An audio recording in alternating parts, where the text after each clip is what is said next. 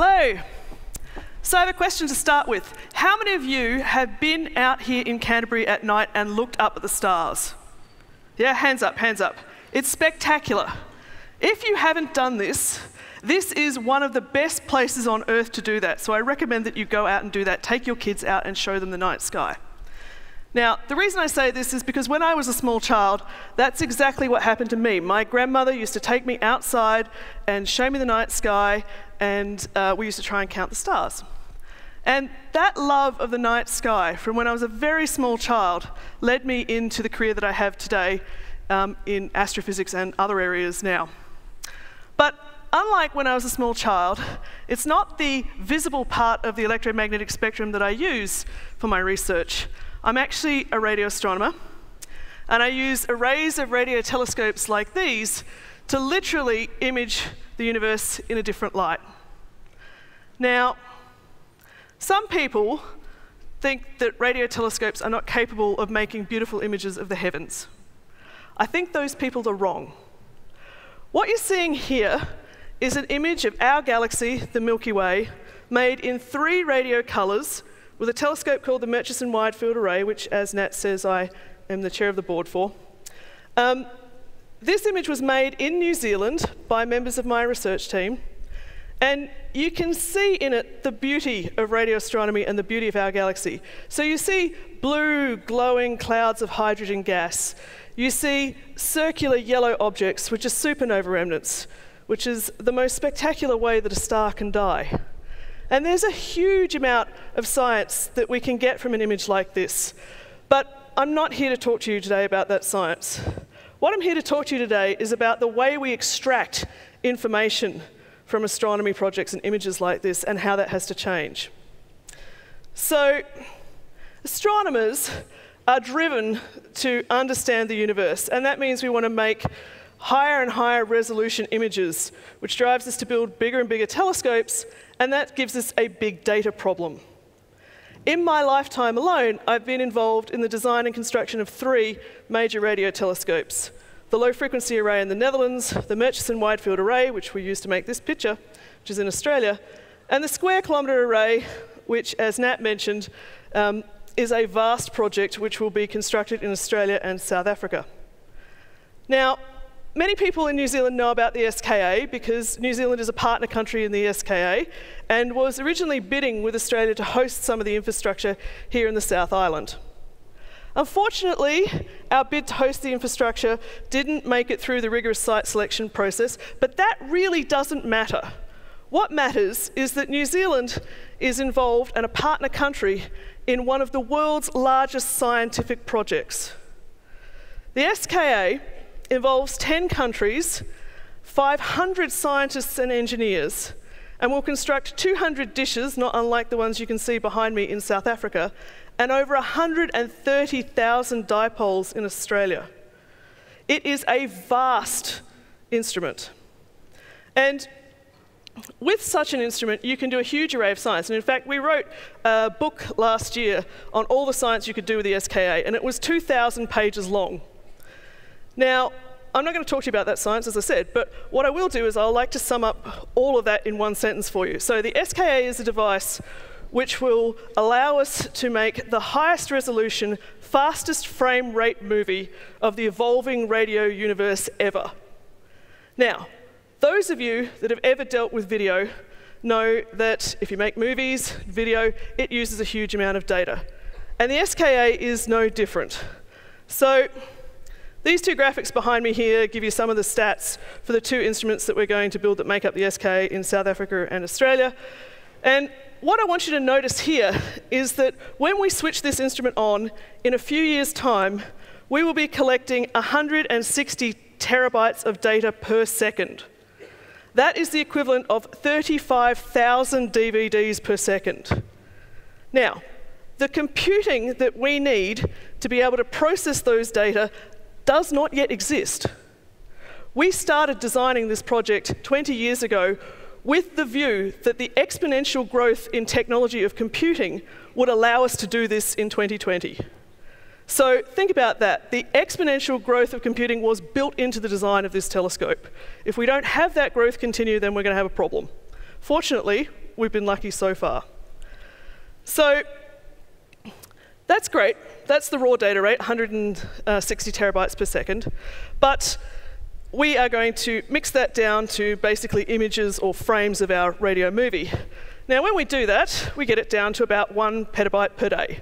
So instead of 35,000 DVDs worth of data per second, we get 200,000 DVDs worth of data per day. Okay, that's cool. That's lots of data. But as you've heard, having data is not enough. You have to turn those data into knowledge. And so one of the things that we have to do is we have to work out ways to sift through this huge mountain of data. Now, traditionally in astronomy, the way that this has been done is through a technique called eyeballing. That is literally looking at images and writing down anything interesting that you see. So here you see a group of women at Harvard University in around 1900, and they are doing just that. They are looking at optical images from a telescope. You can see them holding magnifying glasses, and they're writing down interesting things in a ledger. These women are called women computers. These are the first computers that we had in astronomy. And the first job that I had in astronomy 20 years ago was pretty much exactly the same. So my job was to look at optical images from a telescope with a handheld magnifying glass, write down interesting things that I saw. So computing has come a long way since 1900, and you would hope that this is not the way that we still do science in astrophysics. Well, yes and no. As it turns out, while we do have very good computer algorithms to help us automatically find things in images, we don't yet have something that can fully replace the human eye-brain connection. But that's coming. So I'd like to talk to you about an example that we've had recently. So this is an image of 3/4 of the sky.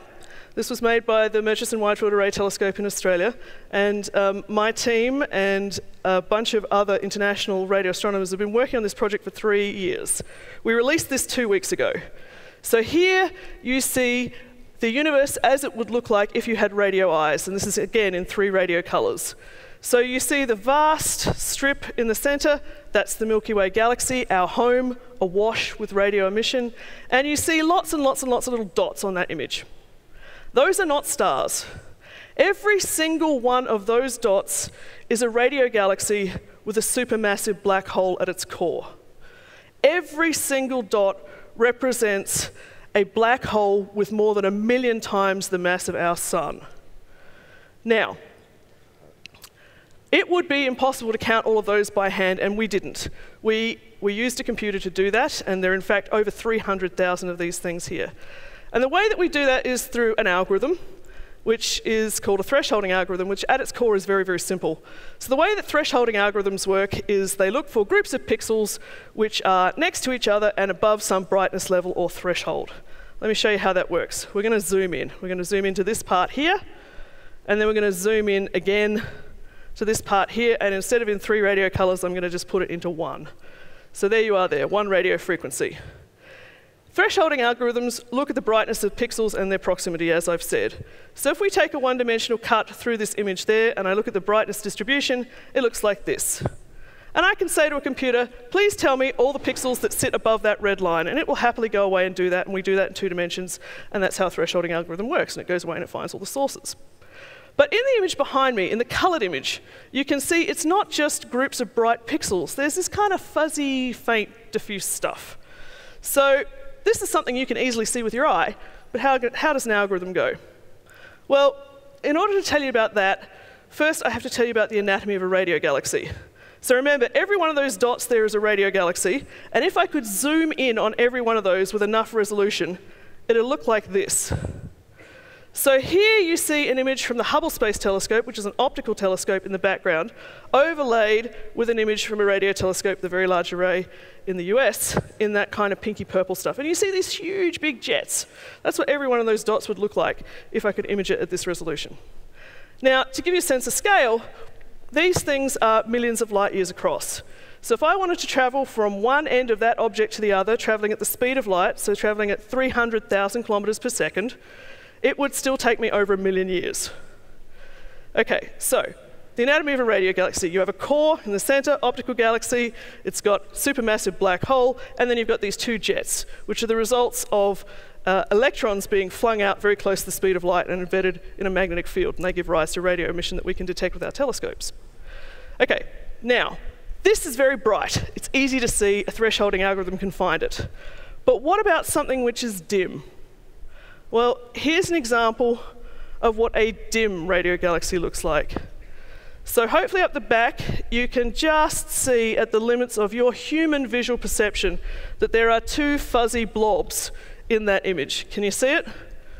Yeah, okay. So how does the thresholding algorithm go? Well, it finds those blue boxes. It totally misses those faint fuzzy things, which means that if we're using this type of algorithm to automatically classify what we see in our survey of 3/4 of the sky, we're missing a huge amount of information. And in fact, in my opinion, some of the most interesting information. So we're missing the lobes of these faint radio galaxies, we're missing old dead supernova remnants, we're missing shock waves on cosmic scales, which is actually what I study. So how do we deal with this now? Right now, today, we're still eyeballing. These are my research assistants, and they've just spent 3 months going over that image that I showed you of 3/4 of the sky to find all of those faint diffuse sources that the cataloging algorithms have missed. Now, you might say, okay, 4 people, 3 months, 1 FTE, that's not a big deal. This is a job that humans should continue to do. However, when we redo this survey with the square kilometre array, we will have 350,000 times more data. And I don't think anyone is going to give me 350,000 research assistants. So we have to find a better way to do this. We have to do this with machines. And so we've been working for the last 4 years on trying to find an algorithm that will do better than this. So I've been working with my colleagues Marcus Freyen, Chris Hollitt, and Tony Butler-Yeoman in the School of Engineering and Computer Science at Victoria University to work on a new algorithm which we call Oddity. So let's see how it does. So this is our image again. Hopefully you can see there's fuzzy things. This is the thresholding algorithm, which totally misses them. And then this is what Oddity does. Ooh, come on. There we go. Okay, so it detects those faint lobes, those things that you can just barely see with your human visual perception system, which is enormously complicated. This might look simple, but it's actually really hard for a machine to do. And the way that Oddity does this is exactly the same way as your brain does it. It's not looking just at individual pixels around something, it's looking at the whole image. It's not making assumptions about it, it's just looking at it as you do, and then working where things are that are different statistically. Now that's cool. That's one part of the pattern recognition plan. So part 1 is to be able to see these fuzzy things to start with a machine. Part 2 is to be able to know that a radio galaxy has 2 of those things and a core in the center. And that's where we need AI. So in the next phase of this project, we can combine this algorithm with the AI that you've just heard about to start to be able to do some really interesting things. So not only can I say, hopefully in the future, to my robot telescope, you know, where are all the radio galaxies? I can actually ask it things about those radio galaxies. How bright are they? How far away are they? You know, how big are they? And this type of problem is not just a problem for astronomy. Astronomy is driving us to do this because we're going through this enormous data expansion in astronomy. But there are other fields. So these are some examples where humans are being asked to look for things which I think will become redundant in the future. So this is the surface of Mars. So you're seeing the polar regions of Mars, and those black fuzzy things there that you see, which we can detect with our algorithm, are regions where there's been Geyser-like upheavals from something which was solid under the ice core and went from a solid straight to a gas. NASA wants you to count those things. This is a cryo-electron microscope image of a protein, and you can see all those little sort of fuzzy patches in the protein. Again, people are being asked to count those by hand. You don't want to do that by hand, you want to do it with an algorithm. And this is my favorite. This is a droplet of seawater, which is full of plankton. And researchers want to know how much plankton there is in the sea, and there's a lot of sea.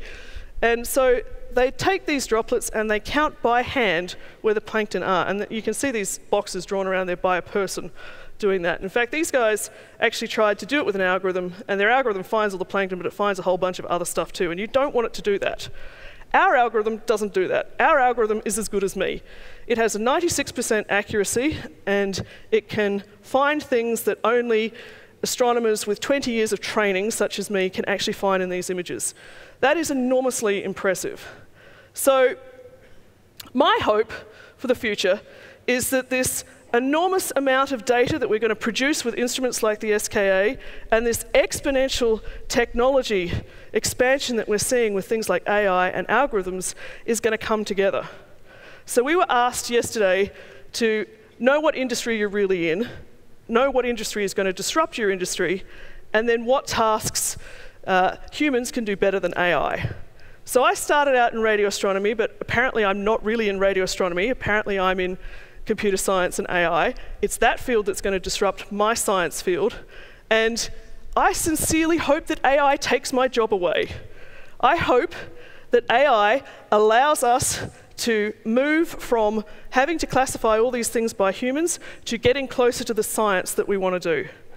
So in the future, if we can pull this off, I see a vast potential for an exponential expansion in the science that we do, not just in my field, but in all of yours and in all others. And so I hope we are moving very close to the day when I am not just counting the stars, a machine is doing it for me. Thank you.